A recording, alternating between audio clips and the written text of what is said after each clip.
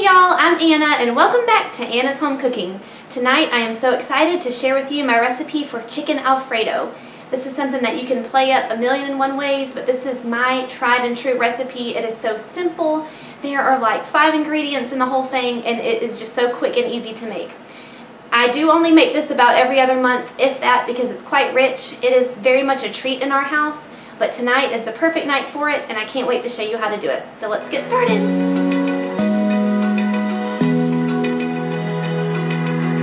So let's go over our ingredients. Before you do anything else, make sure you get a large pot, fill it with water, and add a generous pinch of salt to it. I have this on high and it's going to come to a boil as we start on the chicken. Over here I have about 3/4 of a pound of angel hair pasta. You can use any pasta your heart desires. I have used penne, I've used bow ties, I've used regular spaghetti, fettuccine. Just use whatever you have on hand and whatever you like.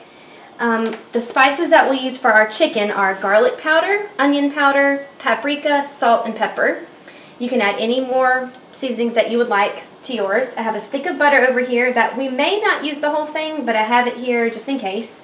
This is, I don't know how many pounds, but it's about 7 chicken tenders. Use as much or as little as you like.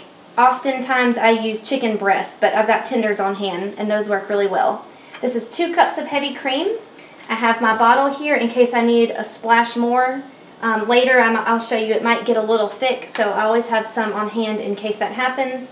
And I have lots of Parmesan cheese that I've started to grate over here, and I have an extra block. Now, I have never used a bag of pre-shredded Parmesan cheese to make Alfredo, so I don't know how good that is. I'm sure it's not bad, but anytime I make this I always use a block. I get mine from Kroger in the deli and it is delicious. So I've got my pan over here. We're going to start on the chicken first.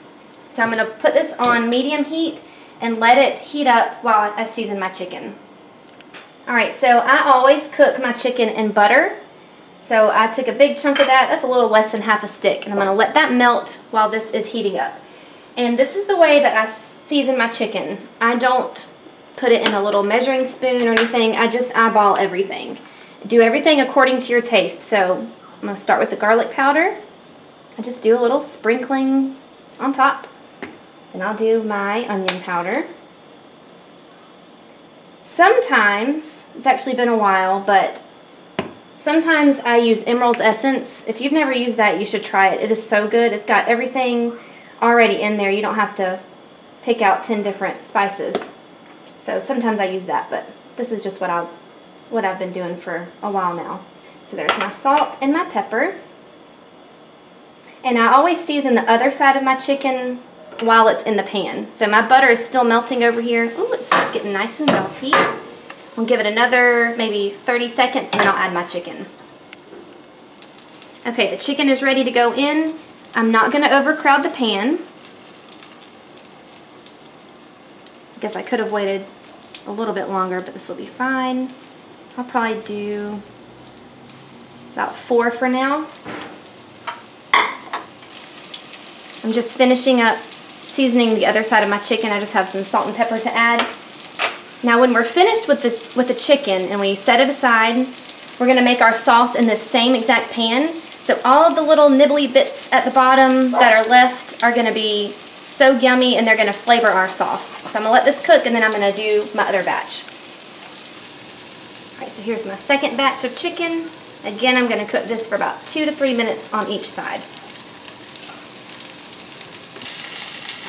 Alright, I'm just taking out my last chicken tender. You can see how beautiful golden brown they are on both sides. And listen, this right here, that melted butter with all of the little bits from the chicken, that is what makes the sauce so delicious. So I've got 2 cups of heavy cream. I'm going to pour that in there. And no, this is not going to be a perfectly white sauce, but I don't care at all. I just care about delicious sauce. So I'm going to get my whisk in just a moment and whisk that together. Alright, right now I have this on, I turned it down to medium-low, but I'm going to turn it back up to medium because the cold cream just went in there. So I'm going to whisk this together, let this thicken for a couple of minutes, and then we will add in our Parmesan cheese. Okay, this has been simmering here for a couple minutes. It's not really thick yet, but it's at the perfect stage to add my cheese. So I'm going to add in all my Parmesan cheese. Below my video, down below, you'll see a link to my blog, and it will have all the measurements there written out for you. So I'm going to whisk together my cheese with my sauce, and after it melts for a couple minutes, I'm going to taste it and see how much salt I need to add. This is perfect timing because my water is finally up to a boil, so I'm going to add in my pasta. And my particular pasta takes about 4 minutes to cook, so I'm going to set my timer for 4 minutes, and I will see you in just a minute. So I just drained my pasta. I'm going to add it back to the big pot that it boiled in. Since this is a big batch, sometimes I only do about half this amount, so it all fits in the pan where the sauce is. But since this is a lot, I just put it back in here. So I added my chicken to my sauce. I chopped it up into big chunks. You can chop it however you want. I also added some more butter to the sauce, and this is what I have left. So I didn't use an entire stick, but feel free to use as much or as little butter as you want. Also, I tasted it for seasoning, and it did not need any more salt because the Parmesan cheese is quite salty, and we salted the chicken really well, so this tastes perfect to me. Now, like I said a second ago, I am making a big batch tonight because my family is over. So I'm going to pour my sauce into my big pot over here. I'm not going to do all of it because I'm a little afraid it might be too much. So let me mix this up and we'll see if I need to add more to it.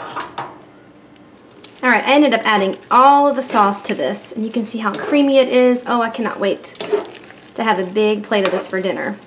So this is pretty much finished, and I'm going to plate some up and do up my little taste test. It's taste test time. I'm so excited.